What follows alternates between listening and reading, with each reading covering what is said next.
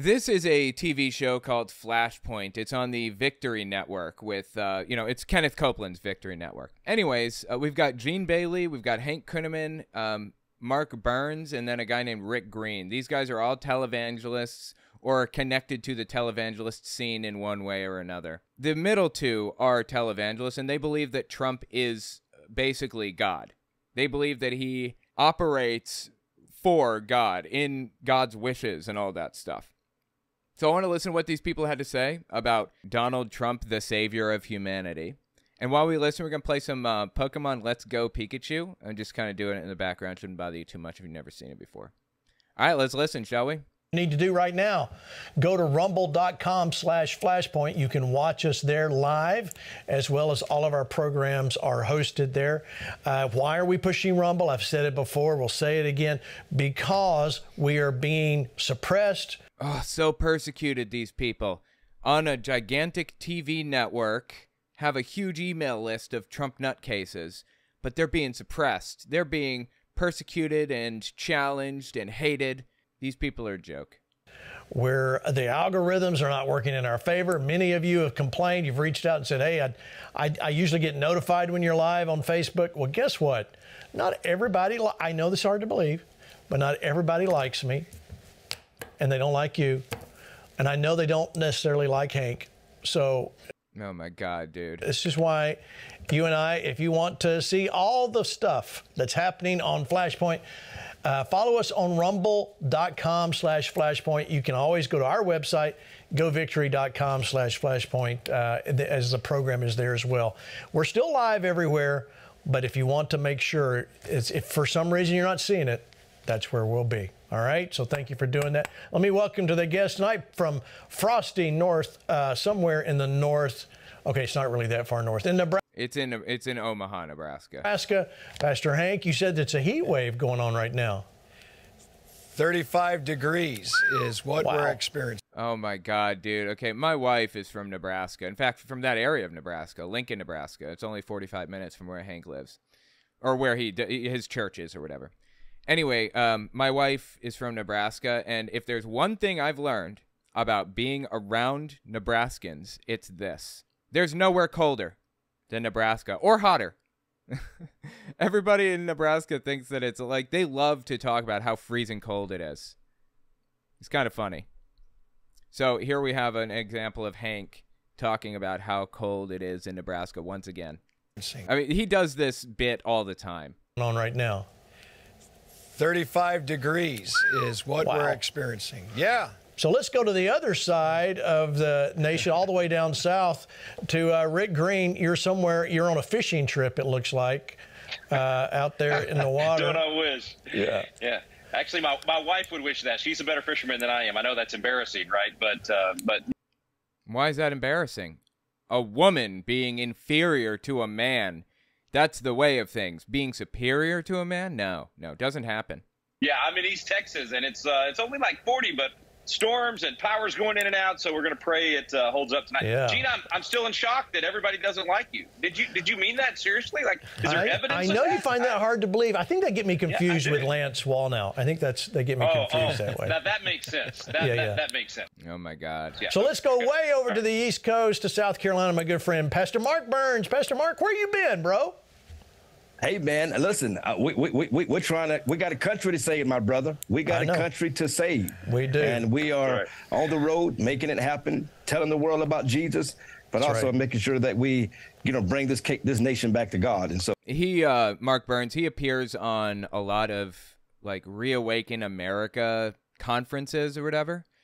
Jim Brewer appears at these things. Eric Trump, Don Jr., I think, has been to them. I mean, they have the whole nutcase brigade on these things, obviously. So he's probably talking about how he went there to those. He's been going to those for a while. So yeah, Amen. I'm here. Happy Good to be have you back. Good to have you back. Well, before we get going, Dr. Alveda King was supposed to be. She was scheduled to be our guest tonight.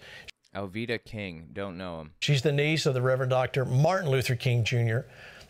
The niece of Martin Luther King Jr. is going on this far-right extremist show. That is shameful and embarrassing. You know, Martin Luther King Jr. was a socialist, right? The King Center announced today that Dexter Scott King, the youngest son of Dr. Martin Luther King Jr. and his wife, Coretta Scott King, died early this morning at the age of 62 following a valiant battle with prostate cancer. Dexter Scott King, interesting. You know that Martin Luther King Jr., wait, when did he die? It was in the 60s, right? Yeah, it was 1968 when Martin Luther King Jr. died. He died in 1968 at the age of 39 years old. He was 39 years old. Interestingly, he was born the same year as Anne Frank. It's a shame and an embarrassment for anybody from the Martin Luther King Jr. family to come on this show. Absolute shame. Disgusting. Dexter King was named after the Dexter Avenue Baptist Church in Montgomery, Alabama, where his father served as a pastor in the 50s. He was just 7 years old when his father was assassinated in 1968. At the time of his death, Dexter served as the chairman of the King Center and president of the King Estate. Our thoughts and prayers are with the entire King family. We certainly... Even the left-leaning ones? Our condolences, but Pastor Hank, would you please pray for the family right now? Sure. Absolutely. Father, it is written in your word that you comfort those who mourn. And so we're praying now for the King family and all of those. Dude, I can't even believe these people are praying for Martin Luther King Jr.'s family. That blows me away. Seriously, they are like left-leaning by and large. But these guys like to pretend that they're right-leaning, apparently. Okay. The friends and those that are gathering together at this time to reflect upon a life that has stood once again for those in this country to bring about a dream that, Father, causes all of us to come together, but most of all to serve you and to honor you. And so we pray not only for comfort, but we pray for your mercy, we pray for your grace to be extended, and we pray for your help in the time of need. Lastly, I pray that you would use this family greater than they've ever been used before, as a greater anointing and mantle shall come upon them, and wisdom, a crown shall rest upon them. And Lord, they will speak with boldness, and this country will be united even as a result. We thank you for blessing them now. So I guess they're going to speak with boldness, and the country's going to be blessed. All right. And for touching every single one of them by the power of your Holy Spirit. In Yeshua's name, amen. Yeshua's name. Interesting that they're using Jesus' actual name. Jesus, I-E-S-O-U-S, was the original name of Jesus in the the in the New Testament. That's how it was pronounced, Jesus. And it was not changed over to Jesus until it passed through Germanic regions where Y's are pronounced like J's, and the I eventually morphed into the J. But it's Jesus. The Hebrew version of it would be Yeshua, though. Jesus, Greek, Yeshua, Hebrew. He probably, or maybe it was Aramaic, I'm not sure. He probably walked around pronouncing his name Yeshua, personally. That's just how he said it. God's name was Yahweh, not Javeh or Jehovah or whatever, as Jehovah's Witnesses want to convince people. Anyway, kind of interesting. J's didn't exist back then. It was all I's or Y's, and over time it was all replaced with J's. Amen. Amen. Amen. Amen. We agree with that. You know, God's name is supposed to be like this holy special thing that like nobody else is allowed to say. You know, saying it in vain will get you killed or whatever. If it's so special and important, it seems to me that people should want to pronounce it correctly, not an anglicized version. Our prayer certainly goes out. All right. Well, I know you've heard the news, but I'm so glad Flashpoint is on a Monday night because we get to talk to you about what happened yesterday. Watch this. I think we're talking, this came out January 23rd, I think. So we're talking January 22nd when this happened, I believe. Over the past many months, Casey and I have traveled across the country to deliver a message of hope, that decline is a choice, and that we can, in fact, succeed again as a nation. Nobody worked harder and we left it all out on the field. Now, following our second place finish in Iowa, we've prayed and deliberated on the way forward.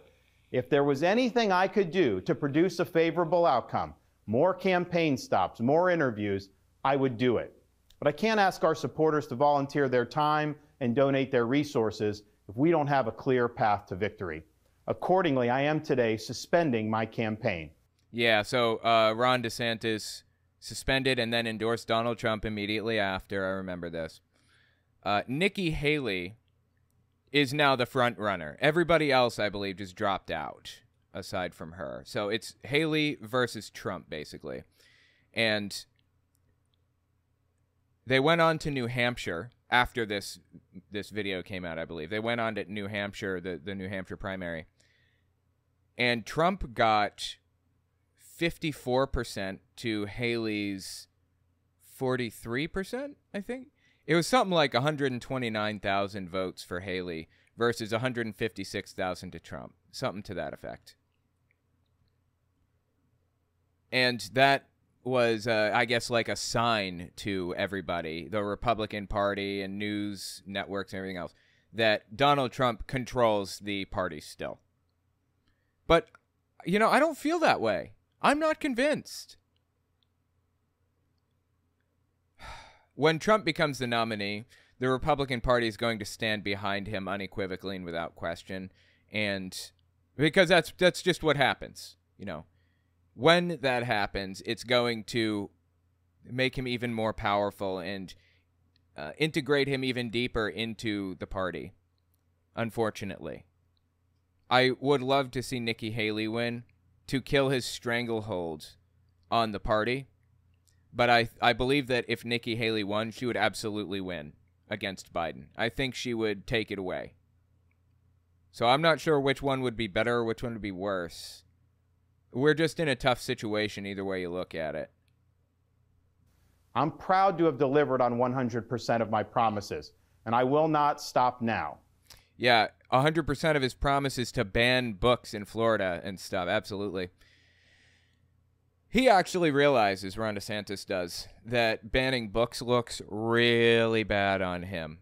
He's been putting money into search engine optimization to when people search up book bans or Florida book ban or Ron DeSantis banning books or anything like that. Those search terms, when they search for those on Google, his website comes up, quote unquote, debunking the idea that he is trying to ban books. Anytime somebody says it about, you know, banning books, the claim that he's banning them, he tries to fight that claim desperately. He doesn't want to bring that up at all. I find that really interesting. If he was really proud of his record, you would think that he would stand up and shout it from the rooftops, right? Yes, we banned books and blah, blah, blah. No, he hides it. He hides it under a barrel, fascinatingly. Anyway, I don't believe that he has a chance. Nikki Haley might have. And the reason I don't think he has a chance, people realize that he's a far-right nutcase. He might be further right than Trump, surprisingly. If the far right wants a candidate, it's Trump. They don't have to look for a new one.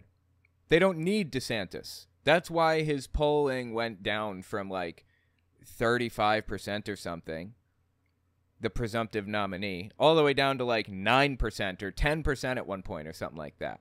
People don't want extremism in the party right now, or many don't. It's clear to me that a majority of Republican primary voters want to give Donald Trump another chance. They watch his presidency get stymied by relentless resistance, and they see Democrats using lawfare this day to attack him.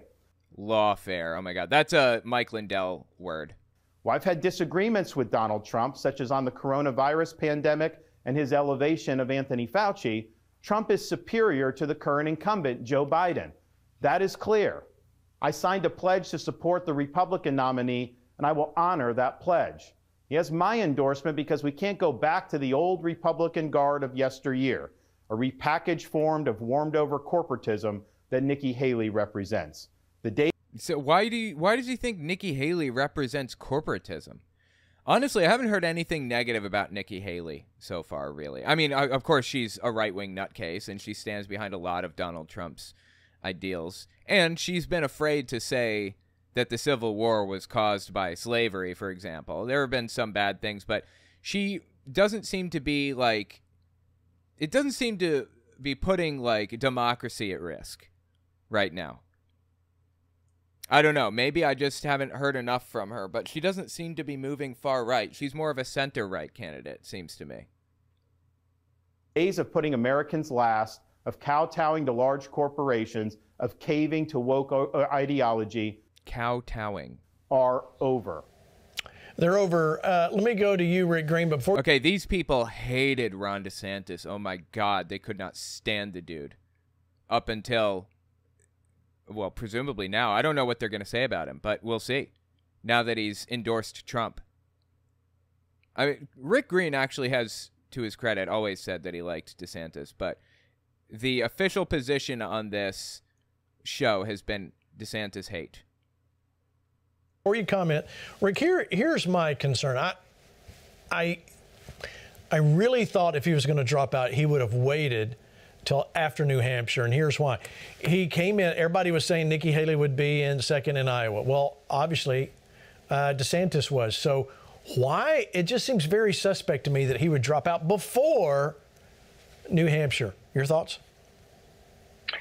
Well, I mean, he just doesn't want to spend more campaign money or do the campaigning anymore. Obviously, he doesn't want to split the delegates anymore, I guess. No, I think everybody was wanting him to drop out as soon as possible. As soon as the Iowa numbers came in, he's right. The Republican voters were very clearly saying we're standing with Trump. We're sick and tired of all the indictments. We want to give him a chance to finish out what he started with his first 4 years. So I'm not bothered by the timing at all. I think he was polling much worse in New Hampshire than he was in Iowa. Iowa was his chance to show that he could actually hang with President Trump in the race, and it didn't work. So, look, I think that was a very statesman-like report that we just heard from Ron DeSantis. I've said it a long time. He's the greatest governor in the history of America, but he ran up against the fourth best president in American history. The fourth best president? Is that what he said? Who were the other three? Governor in the history of America, but he ran up against the fourth best president in American history. Who does he believe the best one was, I wonder?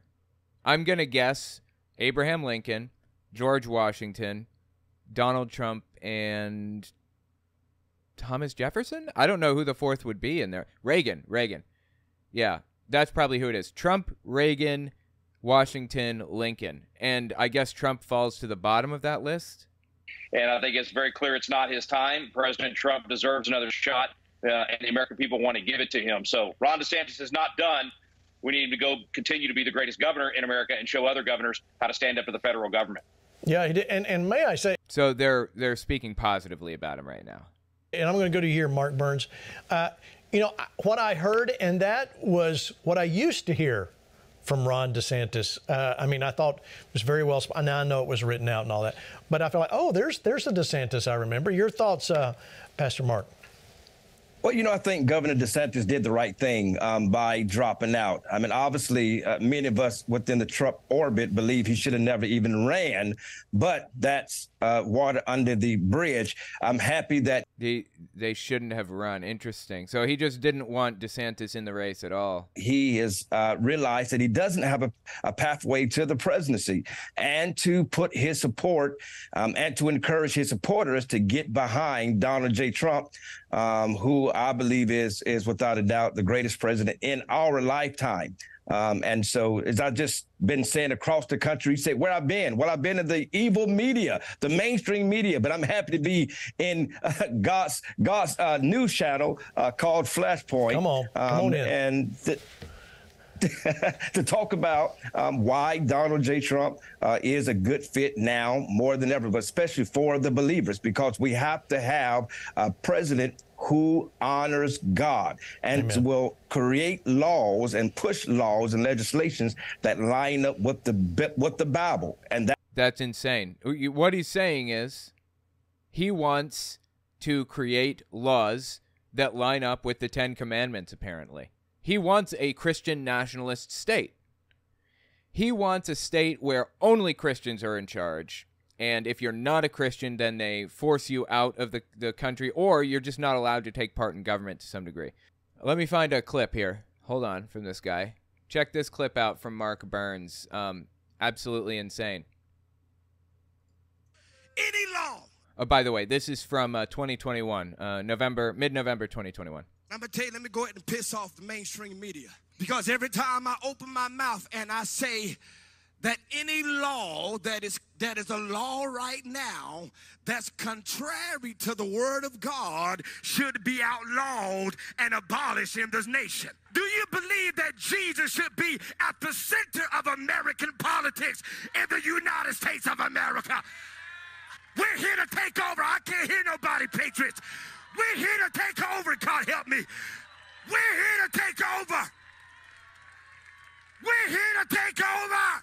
That is insane. Check this one out. I'm excited about the growing movement, especially here in the 4th District of South Carolina, of people who are identifying themselves as just Christian conservatives, right? We got to take it back to the gospel of Jesus Christ. And I believe the people here in the 4th District of South Carolina are getting that. It's not just about being Republicans. It's about being a conservative Christian who believes this is a Christian nation, and any policy that is contrary to the word of God, we need to remove it from mainstream America and make it illegal.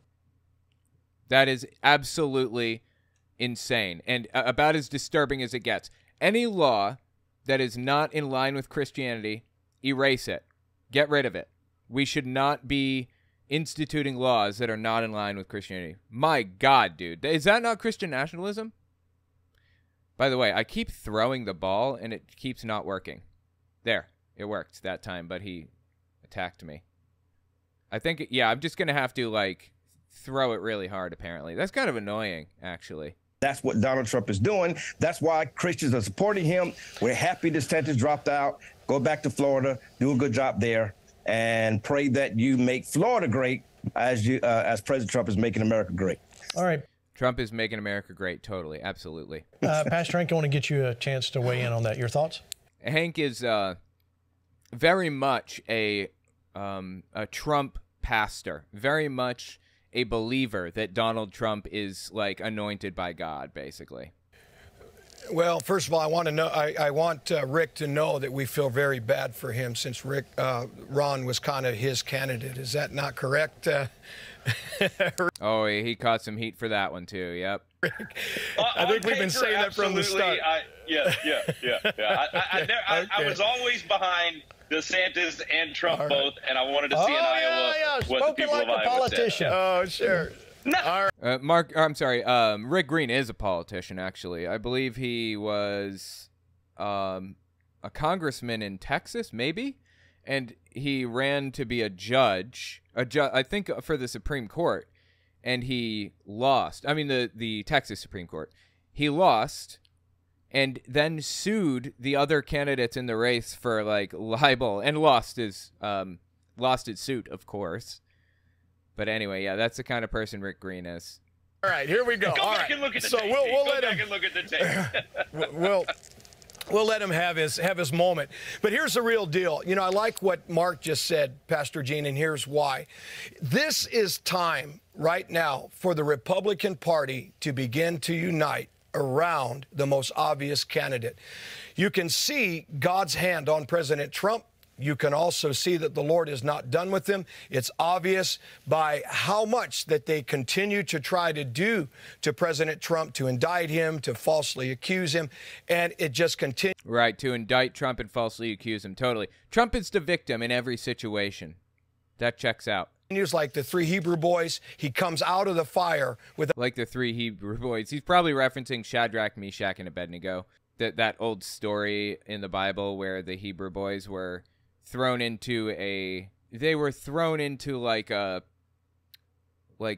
furnace, and when they looked into the furnace, they found that they were all still alive and fine, walking around, and there's a fourth figure in there with them. Without the smell of smoke. But the other thing that we're noticing here is the people, those that didn't feel like they were heard in the 2020 election, this is a protest. They are starting to stand up. You saw it in Iowa. I think you're going to see it in New Hampshire.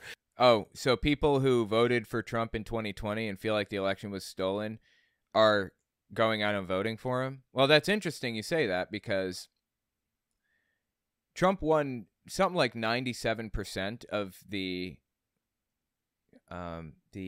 primary vote, the primary electors in Iowa in 2020, but only won 40-something or 50-something percent this time around, right? What was the result? In 2020, Trump got 97% of the vote. Yep, 97%. 31,000 people came out and voted for Trump in the Iowa Republican caucuses in 2020. William Weld got 1.3% and one single delegate from it, and Joe Walsh won 1.1% of the vote. And how much did Trump, or how many votes did Trump get in Iowa this time around? He got 51% of the vote. 97% to 51%. That is a big difference. And between 2020 and now, Trump, led an insurrection against the Capitol building. He has seized control of the Republican Party in disturbing ways that can't be reversed. I don't know how else to say it. I think the Republican Party is turning on Trump, really. They're trying to, at the very least. They're saying, listen, we never got our vote considered. Also, there's some new people that are jumping on board who have seen the harshness of what has gone on since 2020. Dude, these people are a joke. That has affected open borders, inflation, gas prices, the list goes on and on and on. So they are going towards a Trump train. Now, let me say this. They're going toward a Trump train. Interesting. Then why did Trump get 97% in Iowa in 2020? And only 51% in 2024. This time around, he got way less. He got way less than that. Only a small percentage of the electors showed up. It ends up being a crazy low actual number, like 7%. Right. Yeah, I don't think that Trump is on the good side, basically, of the Republican Party right now. And he's got a struggle ahead of him. I know they're going to line up behind him after, he wins the primaries, assuming he wins the primaries. I know that they're going to line up behind him, and that's going to change some things. But he's hated by a lot of people. Pastor Gene, quickly.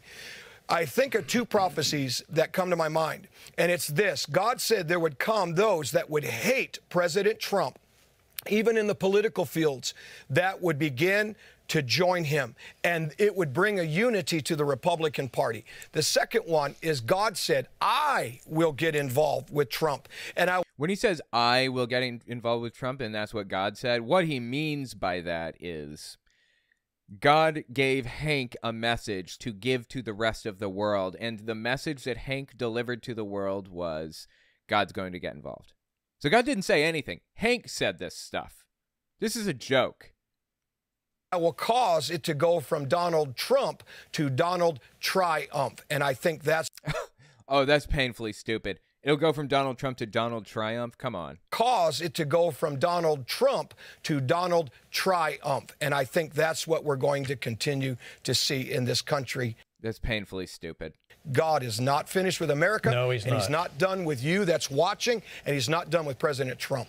I agree. All right. Well, speaking of President Trump, here's his comments on Governor DeSantis withdrawing. Watch. Before we begin, I'd like to take time to congratulate Ron DeSantis. Oh, yeah. It's super weird that Trump is like really, really nice to DeSantis all of a sudden. It's bizarre to me that it flipped like that. Trump is threatening to jail DeSantis when he wins.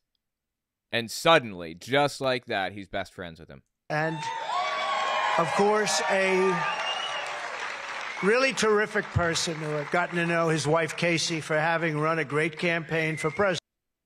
A terrific person, you say? He did. He ran a really good campaign, I will tell you. It's not easy. They think it's easy doing this stuff, right? It's not easy. Not easy being cheesy. Or in Trump's case, it's not easy being sleazy. But as you know, he left the campaign trail today at 3 p.m., and in so doing, he was very gracious, and he endorsed me, so I appreciate it. I can't believe that DeSantis endorsed him. Well, I can believe it. It's just disappointing is all. I appreciate that, and I also look forward to working with Ron and everybody else to defeat crooked Joe Biden. We will have to get him out. We have to get him out. All right. So there was obviously President Trump's comments. I don't know. I still think something's up. I'm just maybe I've been doing this show long enough that I'm looking for that all the time. I think. What does he mean something is up? I don't understand. There's more to this DeSantis pulling out than we know. There, I'll leave that there. Look at. What does that mean? There's more to DeSantis pulling out than we know. What does he mean by that? I don't understand. What's he going on about? What Matt Gaetz had to say. We're getting the band back together. Thank you, Ron DeSantis. Obviously, a lot of people happy to have DeSantis back. Now, here's one. Let me show you Tim Scott and his endorsement. Watch. We need a president today who will stop. Oh, yeah. Who is this guy again? Rick Scott? Is that what his name is? I forget. He's famously suspected to be gay. And he just recently announced that he has a girlfriend and they're engaged to be married. You know, it's sad that he feels the need to cover up his personality, his life, who he is. Even if he's not gay and he really is getting married to this person, why did he feel the need to announce it to everybody? Why was it important to him? Because he didn't want people suspecting that he's gay. It's sad that we're here, you know? That it's sad that people can't just be who they are without being like attacked and criticized and suspected of all this other stuff. The crime and recklessness in the streets. We need a president who will restore law and order. We need Donald Trump. Oh, we need a president who will lower our taxes and not raise our taxes. Dude, taxes are already low as it is. Are you kidding me? This is such a joke. We need a president like Donald Trump. We need a president who understands the American people are sick and tired of being sick and tired.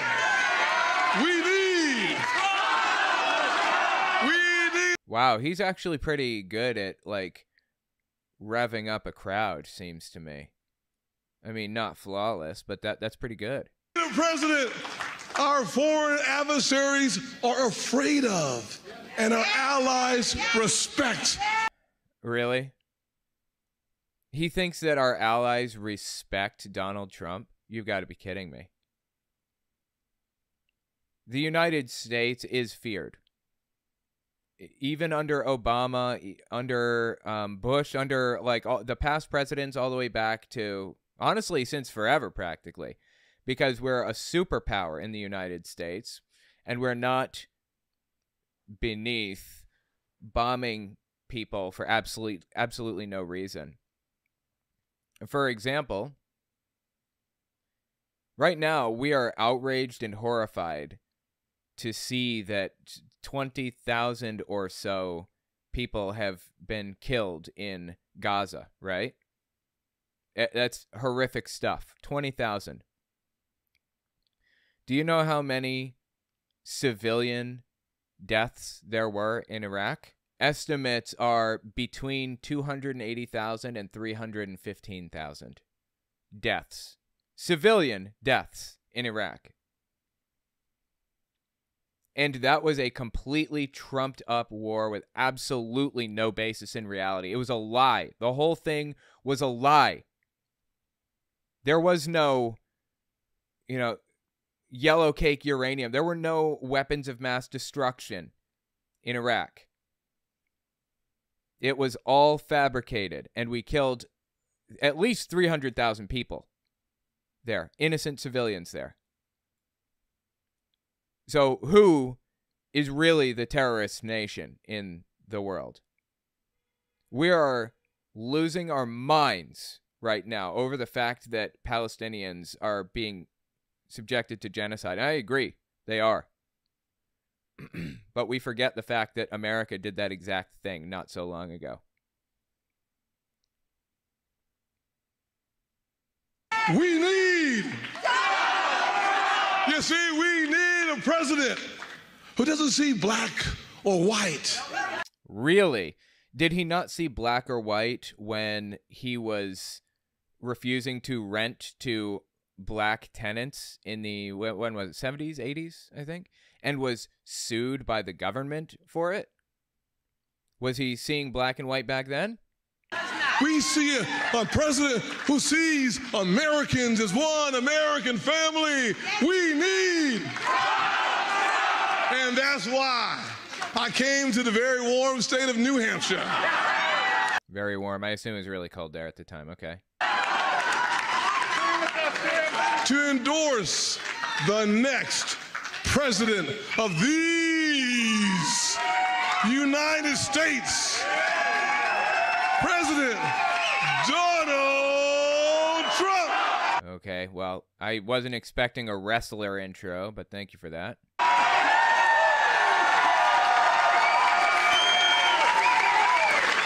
All right, Rick, you know, I'm sitting here listening to all these people endorse him, and there's so many more that have come. You know, this is a guy that has been indicted. He's had his mugshot all over the place. He Trump, yeah, that has happened. Keeps getting mean. He's had Mar-a-Lago raided. Mar-a-Lago, okay. I mean, it's still kind of bizarre that he's so far out in front, don't you think? Well, you know, Gene, we called it here on Flashpoint last summer with one of the first indictments. You asked me, you said, Rick, how's he going to keep the schedule up, doing campaign events and then also going and doing hearings and having to go to all these trials? And dude, I think I'm too far away from the switch, and so it's not like throwing correctly. That's like a massive flaw in this game, seems to me. This game should really not rely on the motion controls that heavily. Campaign events and then also going and doing hearings and having to go to all these trials. And I said, well, the hearings are going to be campaign events, Gene, and the mugshots are going to become the campaign material, because we talked about it here on the program. Hanks talked about it, prophesied about it. Justice. People prophesied about it. People are drawn to justice. They want to see the injustice stop. And so we knew he was standing between us and these leftists, and that he was it represented the worst of the injustice and the two-tier justice system. And so I still believe that's the thing that really turned the race around. I just got to say one more thing, Gene, about the other candidates that ran. I think a lot of people ran, including Ron DeSantis and Tim Scott, not knowing for sure what was going to happen with Trump, almost like being there just in case. Right. He did end up health failing at his age, or possibly not even run. Right. There were just a lot of factors out there. I don't think it makes any of them bad guys. I think they are part of the same team. I think. So I guess he's okay with people running just in case Trump's health fails. Nikki Haley does represent the wrong part of the party. How? How does Nikki Haley represent the wrong part of the party? This makes no sense. What we want on Flashpoint and for Biblical Worldview folks, we don't want more wars. We don't want all the corporatism that she represents. So now it's going to be a very, very clear choice, which is why I think it's good that he got out before tomorrow, because you have that very clear choice. I think Trump's going to win big tomorrow and probably just sweep the whole thing from here on out. I don't think he'll lose. Oh, I love it, because they were talking about Trump going to New Hampshire. And the New Hampshire results are out. Trump 54%, Nikki Haley 41% or something like that. That's not sweeping the board in my mind. That's pretty close. 160,000 or so to 130,000, somewhere in there. I don't remember exactly what it is, but it was a lot closer than I expected it to be, honestly. I thought Trump's going to get 70, 80%, and he didn't. Yeah, that was roughly at 130 to 160, somewhere in there. Nikki Haley was a lot closer than I thought she'd be. Who's one single primary? No, I don't think so either. Let me go to you, Mark Burns. Rick actually brings up a very good point about Trump's success, with justice. Is that what you think? Speak to that. Trump's success with justice. What the hell does that mean?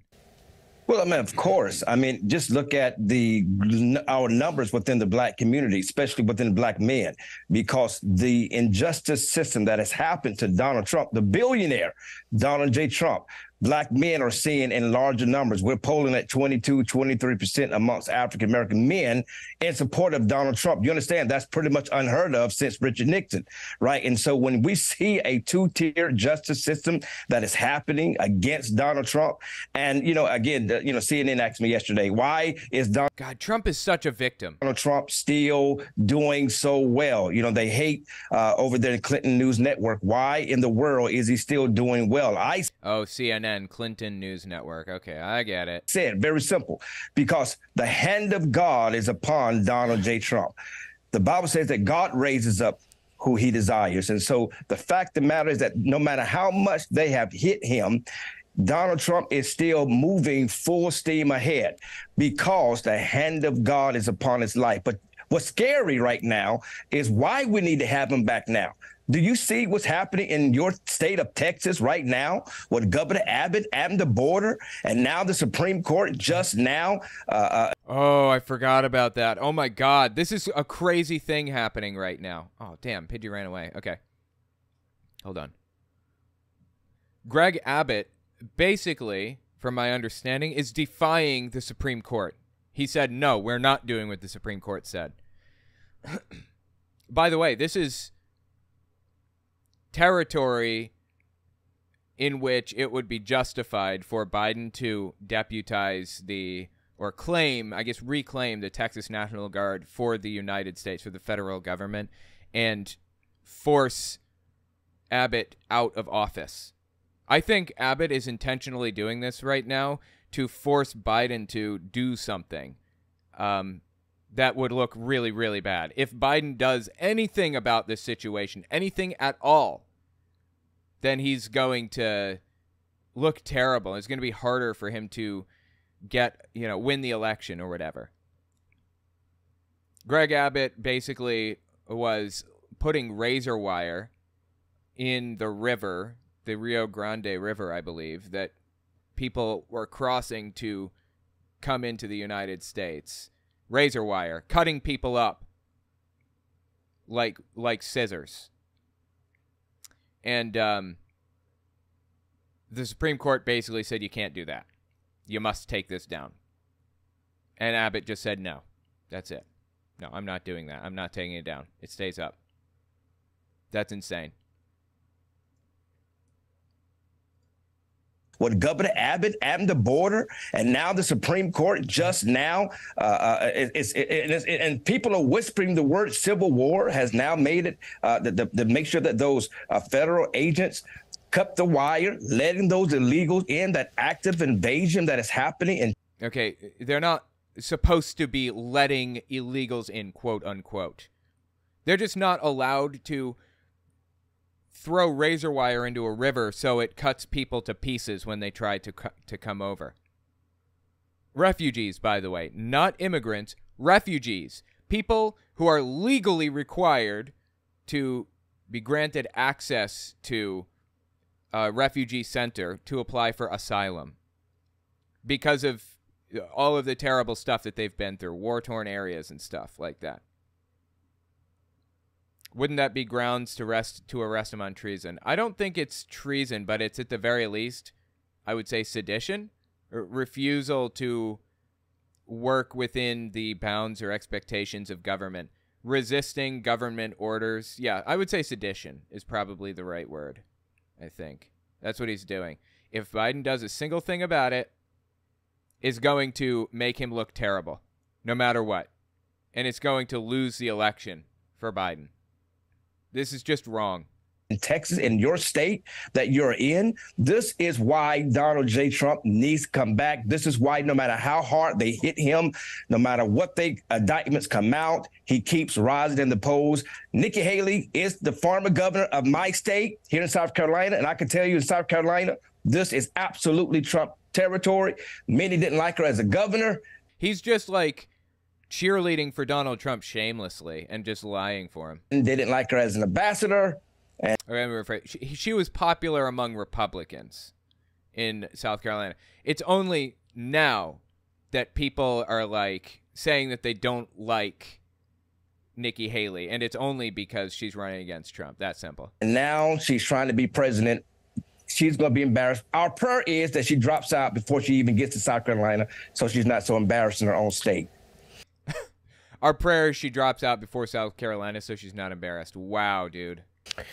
Well, it sounds like they're scared to me, right? Does it sound like they're scared to anybody else? It's going to be exciting to watch for sure. So, listen, we're going to be there every step of the way. Tomorrow night, we will cover what's going on in the New Hampshire primary. You don't want to miss any of that. Again, Trump won by 54%. Trump won with 54%. Haley got 44 or something. As we give you the results all the way up to the last minute, we'll be covering it all during the show tomorrow night. But it's not just the black vote. It's not just the white vote. It's the Latinos. Look at this. New York Post posted, Trump now edges Biden among New York Latinos as the migrant crisis rages. And they quote a poll there. I mean, Pastor Hank, you see this. This is, I really do believe, and maybe Rick can speak to this in just a minute, but I want to get your input. You know, I wonder with this, all the open border, all the stuff that Mark Burns is talking about, did they really? The border is not open. I feel like I need to put this on record. The border is not open. Okay, the border policy is basically no different now than it was under Donald Trump, effectively, except we're not separating children from their parents anymore. I think that the Latino vote was going to come in here and swing the vote to the liberal side. If that was the case, and I have nothing to say that it was, if that was their idea, it surely has not worked. Think about what they're talking about right now. This is valuable to listen to this, to understand what they think the strategy that'll work will be.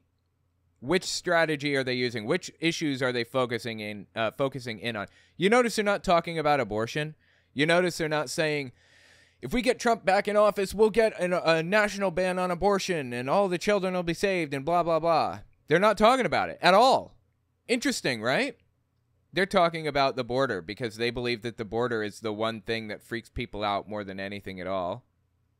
And if they can get people worked into a blood frenzy over it, then they believe that they'll win. When I say they, I mean these people on screen here. They know that abortion is a losing issue for them.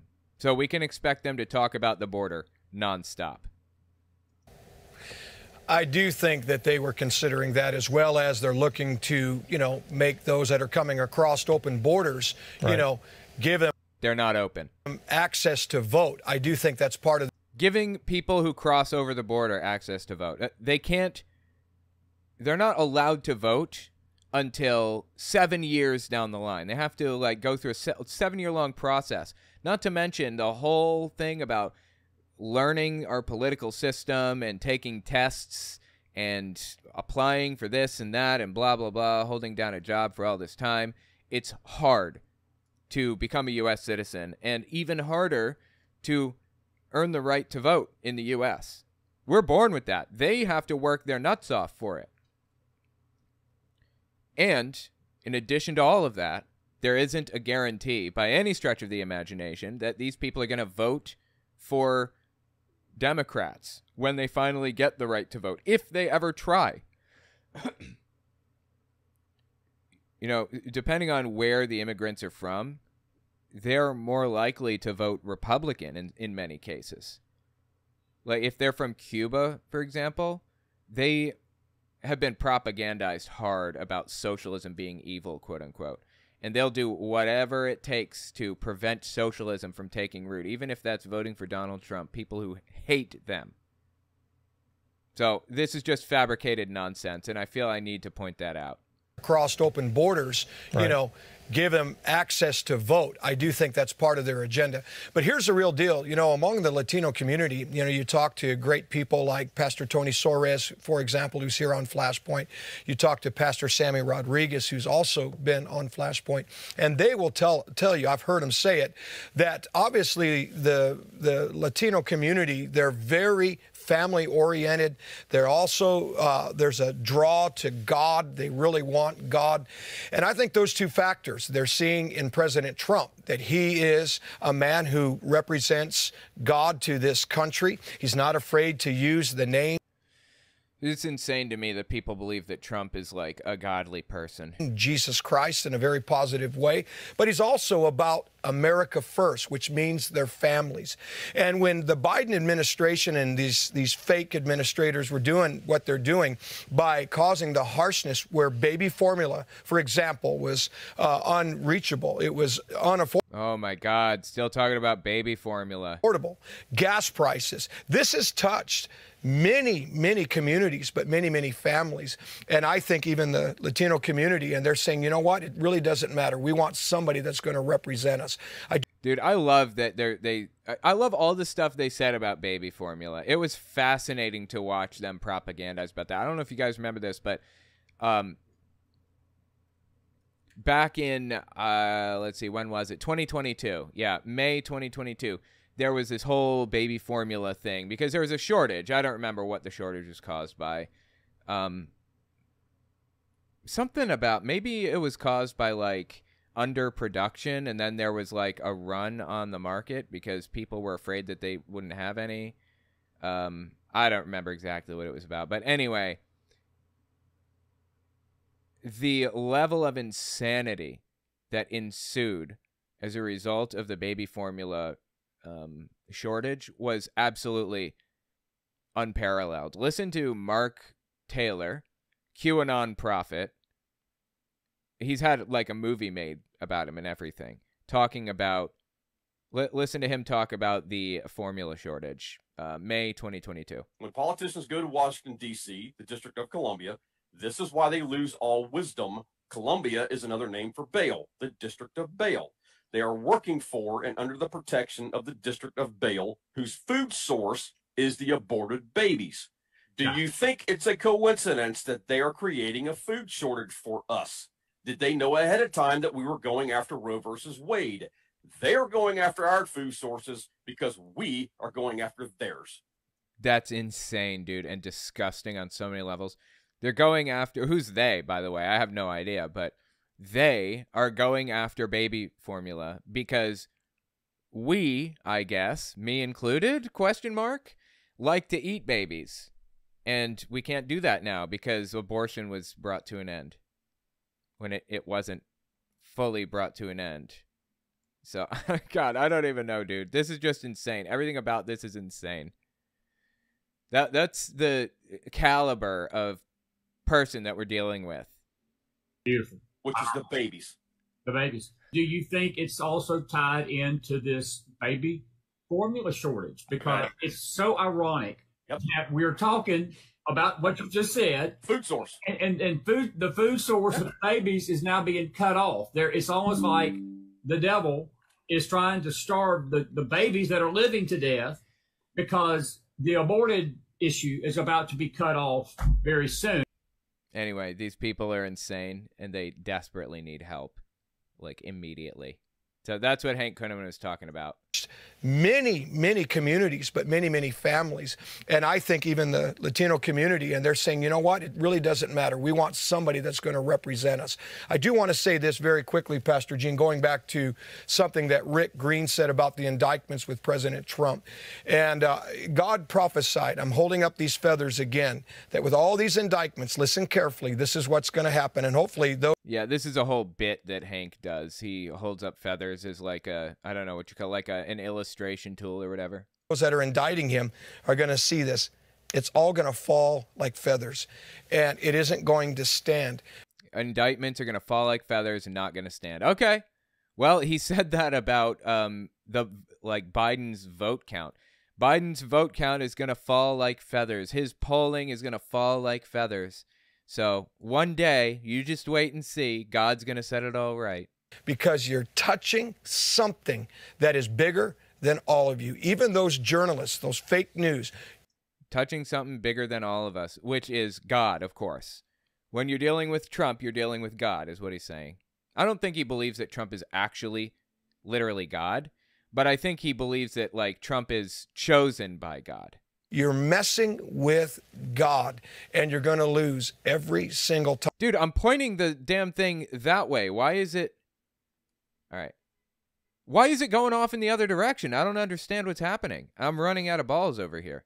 time when you touch something that God has involved himself in. It's not just about Donald Trump. It's about a country that God is committed to and a people who've prayed, and the Lord has answered with his justice. Yeah, and the Lord has answered with his justice. So that means that Trump should not have indictments against him, not be charged with crimes, and he should be, you know, in the presidency right now, right? If God answers with his justice, what happened? Thank you for saying that, Pastor Hank, because this isn't the Trump channel.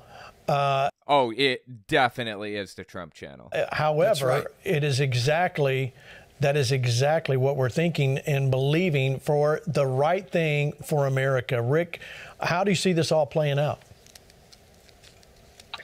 Well, to what you just said, it is so important for us to remember. We're in this for the principles, not for any person. It just so happens that Donald Trump is the guy representing the principles. And if no, they're in it for the guy. This has always been about Donald Trump this entire time. That's all they talk about. Trump, Trump, Trump, Trump.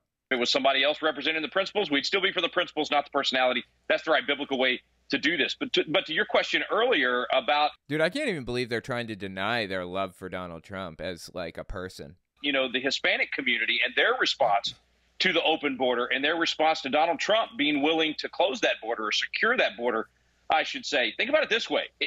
Again, they're talking about the border nonstop because they think that's what's going to get them a win. The border is no different now than it was under Trump. If you buy I'm sorry, the border policy is no different now than under Trump. Ticket to go to the Super Bowl, and other people that bought tickets to go to the Super Bowl are all, you know, starting to go in, and they just open the gates to anyone to come in for free. And now you don't even have a seat, or the place is overrun. The game's not even going to happen. Even someone like a Philadelphia Eagles fan can figure out that that's not right. That's not fair. That's not just. It's wrong. And so I think anyone, red, white, yellow, black, or brown, whatever the color of their skin, wherever they came from, that loves America, that loves, as Mark was saying, the family unit, and as Hank was talking about, they do not want to see this country overrun and totally torn apart and diluted by the cartels and all the other junk that's coming across with the families that want to have a piece of America and have the American value. Dude, look at the background. It's beautiful, right? Looks like there's a lake back there. Really nice. Yeah, this is all complete garbage, all of it. Been overrun by the bad, and they know that, and they get that. And Donald Trump's been the only one in a long time. I mean, remember in 2016, guys? Yeah. He was articulating the border thing in 2016. It was the number one thing in his platform. So he's been the only one that said, I don't care if you're Republican or Democrat, we've got to do the right thing here. And that finally now, 8 years later, I believe we're going to have the momentum to get it done when he wins in 2024. All right, so if you are from Philadelphia, you can contact Rick if you didn't like that comment, rickgreen.com. Oh my God, dude. Patriot Academy. All right, listen. Let me go to another article with the New These people are insufferable. York Post. Get off this dangerous territory. Now this guy, okay, I don't like his name, Charlemagne the God. Oh, Charlemagne the God. Okay, there's something really interesting about Charlemagne the God. Okay, they're about to talk about him, and this is kind of interesting to me. If you don't know Charlemagne the God, he's a rapper, a famous rapper. And as it turns out, he's an ex-Jehovah's Witness. I didn't know this until I was doing research for my book. I found a clip of him talking about it, about being an ex-Jehovah's Witness. Let me just show you what... Did I really not download the clip? I didn't, apparently. I meant to download it. I just cited it rather than download it. Hang on, let me get it. Now, you were raised Jehovah's Witness. Mm-hmm. So was I. You were? Absolutely. My mom still goes to the Kingdom Hall to this day. Wait, what? See, there's a connection that forms between two ex-Jehovah's Witnesses. There's a link that isn't shared between non-Jehovah's Witnesses and, you know, and ex-Jehovah's Witnesses. It's something that's kind of inexplicable. Like, you know what Charlemagne the God went through, what he did, what he experienced, and he knows what you experienced. You know, there's something there that's not there with others. Sadly, that link can be broken nearly instantaneously, as you'll see in a second. You see in this link form right now, she's so excited to find out that he understands what she went through. Raised Jehovah's Witness. Mm-hmm. So was I. You were? Absolutely. My I mom did still not goes to know the that. my mom still goes to the Kingdom Hall to this day. Wait, what? Yes. I did not know Yes. that. Yes. So does mine. So how strict was your upbringing? Very. Yeah, because you was naming Well, all I'm them saying overprotective. I can just use the. Now you know what I'm talking about. Like, You know, there's a link. Yeah. Also, I was the only You know, there's a link. She understands. He understands. They understand each other. kid that was born and raised in it. You know what I mean? Wait, that's not true. Me and my brother closest to me. The rest of them weren't like raised Jehovah's Witnesses. Oh no, I was raised whole family. What? Oh yeah, I had the whole righteous mom and dad. So my dad ended up getting this fellowship because he got baptized knowing he had no business getting I cannot baptized. believe. And that's the moment I realized that he still believes it. My dad got baptized knowing he had no business getting baptized. If the dude got baptized as a Jehovah's Witness, then he believed it probably more fervently than anybody else. There is no, he had no business getting baptized. If he didn't have business getting baptized, the elders would not have allowed it in the first place. But it sounds to me, tentatively, like Charlemagne the God is still invested in this religion. This conversation right now. So anyway, yeah, Charlemagne the God, ex-Jehovah's Witness, had no idea about that until I was writing for my book, and it's so sad. Let's listen to what Charlemagne has to say here. He ain't. Oh, these people they cannot stand rap music, by the way. Oh, my God. Another article with the New York Post, get off this dangerous territory. Now, this guy, okay, I don't like his name. Charlemagne the God, you know, he ain't God, but says working class people extremely frustrated with migrants and Biden's to blame for the border mess. This is really sad. Yeah, watch this.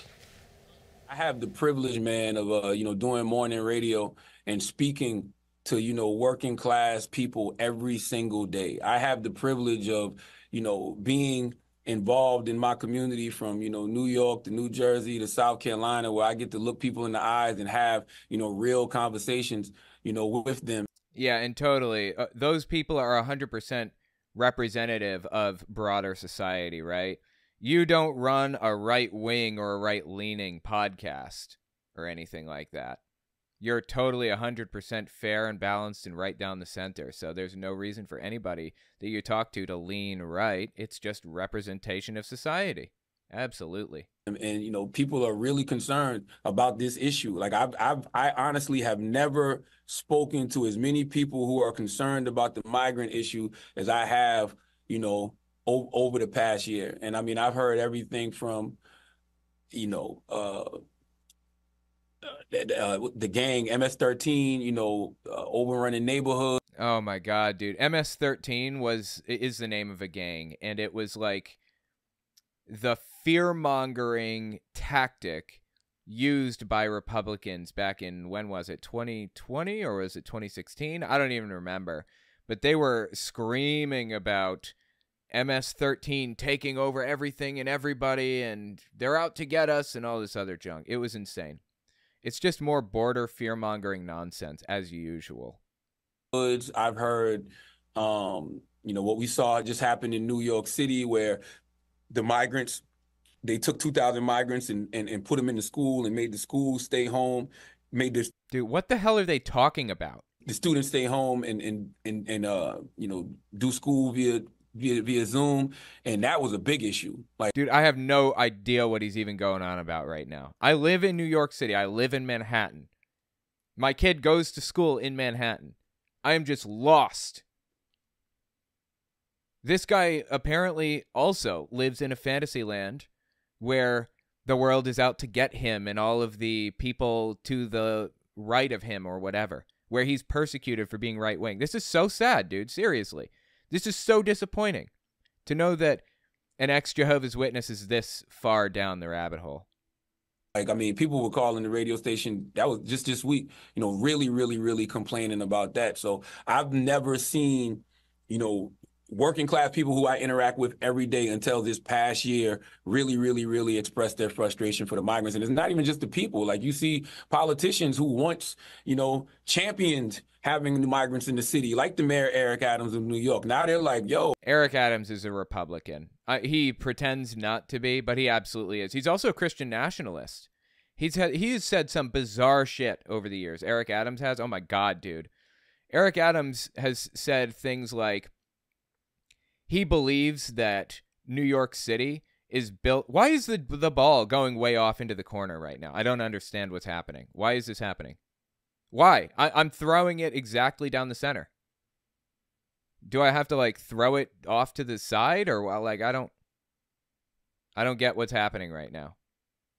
Anyway, Eric Adams has said he believes that Manhattan was built on gems, you know, special gems that alter the personality of New Yorkers, basically. It's insane. And dude, I have no clue what's happening. I'm throwing it like dead down the center. Why was the ball just going off into the corner? Am I missing something? Yeah, I don't know what's wrong with this. Maybe it's my controller. I have no clue. My other controller is doing it too, though. Politicians who once, you know, championed having the migrants in the city, like the mayor Eric Adams of New York. Now they're like, yo, hold up. This is too much. You know, we've heard Vice President Kamala Harris say, hey, don't come. Like we've seen that. So yeah, I think it's going to be a real, you know, real big issue. All right. Just insane and sad. So sad that this guy is so deep in the rabbit hole. See, again, why is the ball going?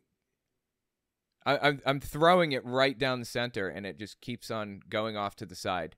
Am I missing something? Am I doing this wrong or something? Like what? Just a buggy game. Okay. I guess it's just buggy. That's really annoying. That was absolutely terrible. Pastor Mark, before you come, I want you to comment on that. But it seems like we're suddenly hearing all of these people that would not say anything before now coming to the forefront, and I would say Biden bashing.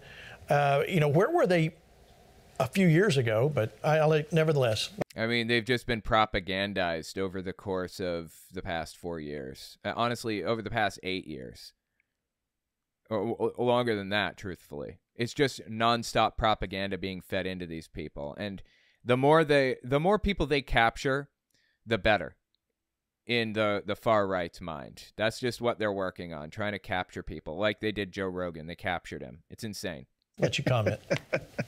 You know, Joe Rogan he watches videos all the time of trans people walking into bathrooms who are not, you know, for example, I was watching recently, Joe Rogan saw a video of a trans person supposedly walking into a bathroom, had a full beard, and was arguing with a woman because she wanted to go into the bathroom and the woman didn't want her to, basically. Well, it turns out that was staged. It was fake. Not satire, but I don't know what, I guess just a fake video. It was all set up to play out that way, and Joe Rogan fell for it. Jamie, Joe Rogan's producer, a few minutes later, after Joe Rogan spent like 20 minutes talking about how disgusting it is that trans people can go and do whatever they want, Jamie jumps in and says, yeah, that's fake. And he's like, wow, they're really good actors. They're captured by this nonsense. It's nonstop garbage. They buy into the most bizarre framing.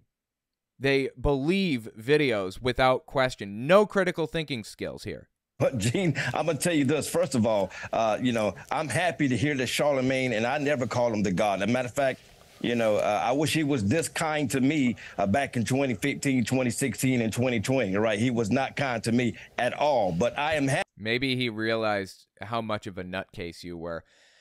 You know, I get the impression that Charlemagne the God probably like stands for the black community in addition to believing that Trump is the biggest and the best, apparently, or believing that the border is terrible at the very least. But, and that's probably why he didn't like Mark Burns. I don't know what his interaction was with Mark Burns. Happy. He is now singing to a new tune. I told him to his face, you're not a God. There's but one living God, and his name is Yeshua. Oh, my God. Wait. His name is Jesus? I thought that, well, I guess some people believe in the Trinity. He probably believes in the Trinity, so that makes sense. Jesus, our Messiah. So, but I digress. But I am happy that he is, with this very popular platform, the Breakfast Club, where, Hillary Clinton infamously was pandering after the African American community with her hot sauce comment. That is his show that he is. Hot sauce comment? One of the main hosts on. And I'm happy to see that, again, it surpasses race at this point. The problems that the Biden administration with the border is doing is surpassing race. See, they're just like dead set on believing that the border is a problem, that it's coming down around us. Everything is falling apart because the border is open when it's not open. These people are insane. They're absolutely obsessed with the idea that Biden is just throwing the doors wide open, letting everybody in that wants in, because they recognize this is a useful strategy to them. When I say they, I mean the people on Flashpoint specifically. People on Flashpoint recognize this as a useful strategy, so they're not going to shut up about the border. And to be honest, not going to say a word about abortion, or not many words at least. But the border, oh yeah, they'll talk about that one. That the Biden administration with the border is doing is surpassing race. And to be honest, the first people that is affected by this mass migration or illegal immigration or that's not happening. This active invasion that is happening of the southern border are lower income communities, Hispanic communities, black communities. And so where are a lot of these jobs, these skilled labor jobs that used to be catered, not so much catered, but geared towards skilled hand workers are going to illegal immigrants. And so, again, I'm happy that he's singing a new tune. But again, he has some very choice words about me and my Uncle Tom status. And I'll be honest with you, I'm a proud Uncle Tom, right? I'm proud to be an Uncle Tom. Wow. Are you hearing this? Did you hear what this guy just said? He has some very choice words about me and my Uncle Tom status. And I'll be honest with you, I'm a proud Uncle Tom, right? I'm proud to be an Uncle Tom. That's insane. Guy just said, I'm proud to be an Uncle Tom. He was a champion for his people. But I'm happy that Charlamagne is finally speaking out in positive to the immigration situation. Because, again, it's not about the color of your skin. It's simply a right or wrong situation issue. And right now, this active invasion that is happening under the Biden watch is affecting everybody. There isn't an invasion happening, certainly not under Biden's watch. This is fabricated. My God, dude, these people live in another reality. They want to take the border one step further. They don't want to just say, wow, there are a lot of people coming into the country and that's bad. They want to turn it into something more, claiming that it's an invasion, that there's a group of people out there who's sending basically a group of militants, military fighters over the border as immigrants and refugees so that they can organize into an army and when the moment is right, strike. Insane. Regardless of whether you lean left or you lean right, it's affecting everybody, Gene. Yeah, and you bring up a great point, Mark. Rick, it is affecting everybody. Do you think that's why we're seeing suddenly the push towards to the right? Yeah, I think it's helped a lot that these big cities that had wanted to be sanctuary cities, they're now having to live with their bad policy. That's what always happens on the left. It looks great on paper, right? It's a great idea. It sounds good in a speech. And then the reality of it hits and people go, this was terrible. I love the fact, Pastor Mark. Like, what is he talking about? I'm sorry, what is he talking about? The left? He says the left looks good on paper and then it looks, it ends really badly. What is he going on about right now? What is this? Uncle Tom was the good guy in Uncle Tom's Cabin. We want more Uncle Toms that love the Lord and stand for the Lord. Anyway, that was fantastic. Oh my God, dude. That is insane. I got to write this down. Uncle Tom was the good guy. We need more Uncle Toms. If you guys don't know the story of Uncle Tom, hang on. I wish I could pause this. I can't, apparently. Let me just try to... Okay, here. This is the Wikipedia page for Uncle Tom. This is what it means. Uncle Tom is a character of Harriet Beecher Stowe's 1852, the title character of Harriet Beecher Stowe's 1852 novel Uncle Tom's Cabin.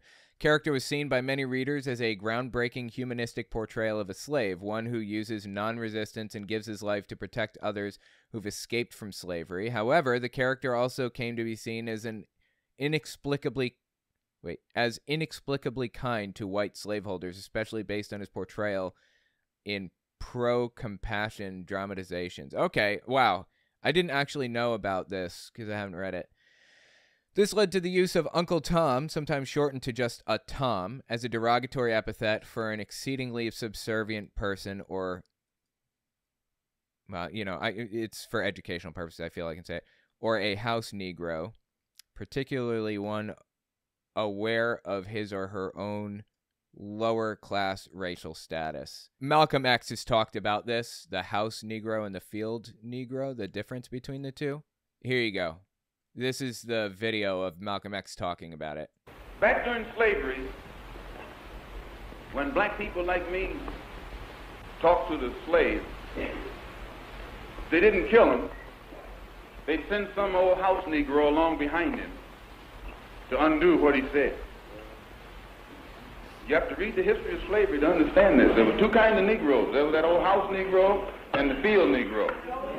Without comment, I don't feel I need to add anything to that. Malcolm X said it all himself, succinctly.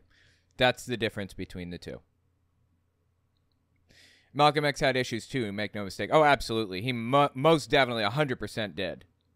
Malcolm X had a lot of problems, but every now and then he busted out something absolutely phenomenal like that. Original characterization and critical evaluations of Uncle Tom.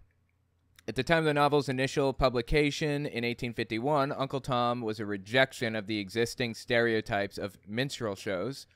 Stowe's melodramatic story humanized the suffering of slavery for white audiences by portraying Tom as a young, strong, Jesus-like figure who is ultimately martyred, beaten to death by a cruel master, Simon Legree, because he refuses to betray the whereabouts of two women who had escaped from slavery. Stowe reversed the gender conventions of slave narratives by juxtaposing Uncle Tom's passivity against the daring of three African-American women who escaped from slavery. So anyway, I guess Uncle Tom represents somebody who is subservient to the oppressors. Is that fair to say? Fantastic. Again, I've never read the book, so I'm going off of what I'm kind of picking up here. It seems like it's about somebody who is subservient, even though he was terribly mistreated.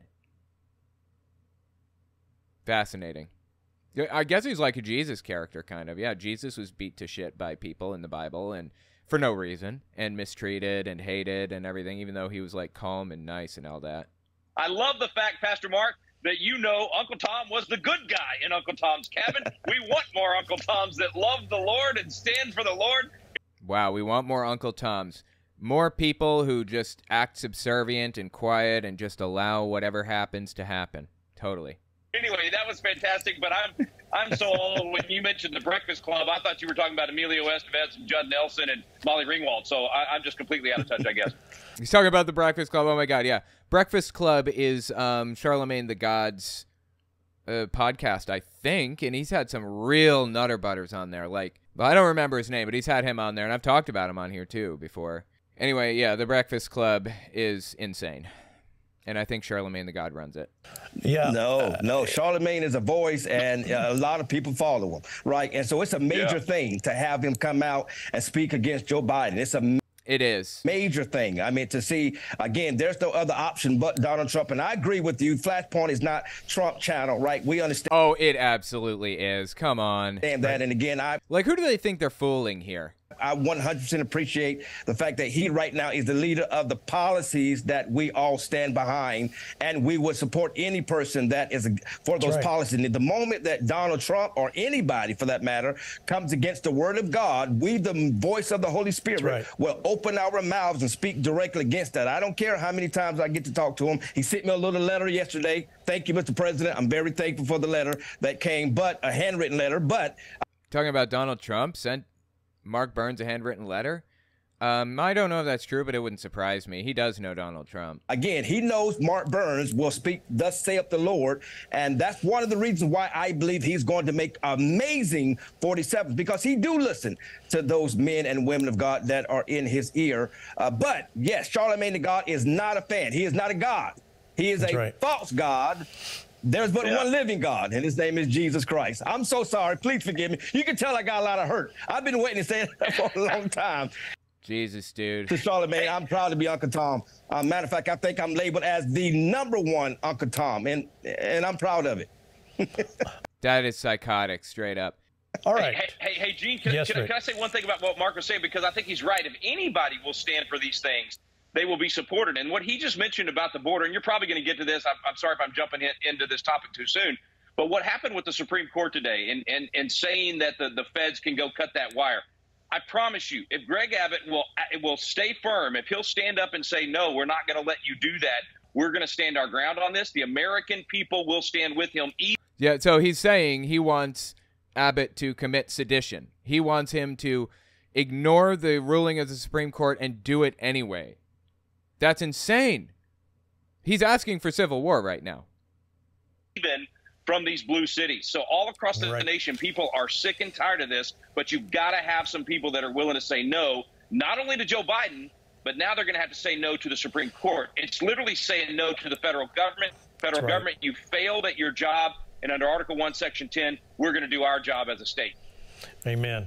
It doesn't get more disturbing than this. Like, I have to say, Biden could absolutely deputize the Texas National Guard, like, now, and force them to do what he wants. Not deputize them, but take control, because he's the leader. He is ultimately the person in control of the Texas National Guard and every other National Guard and the military in general.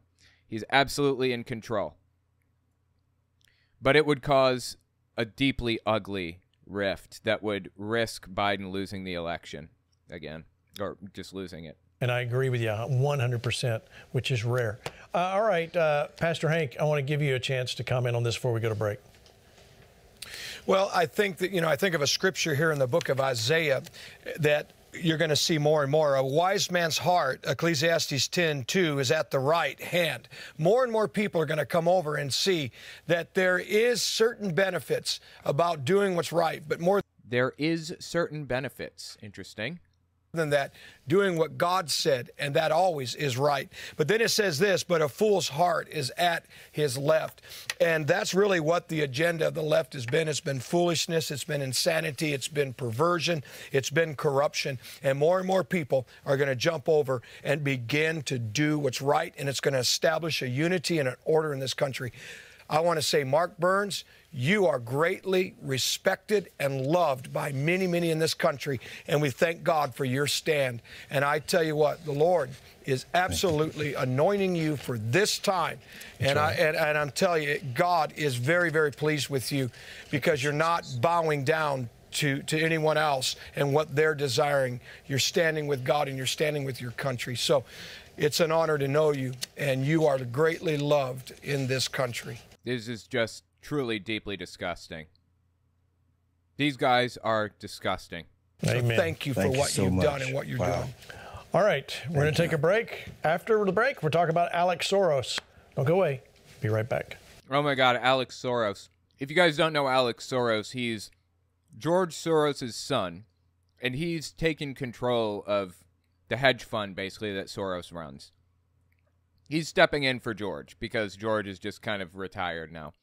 And, of course, that comes with, like, anti-Semitic, extremist nutcase views coming out of the woodwork, hating Alex Soros, talking about how evil he is, and now he's taken over for his dad. He's running the world in his stead and all this other junk. It's nuts, dude. I mean, let me know what you think about it in the comments. These people need help.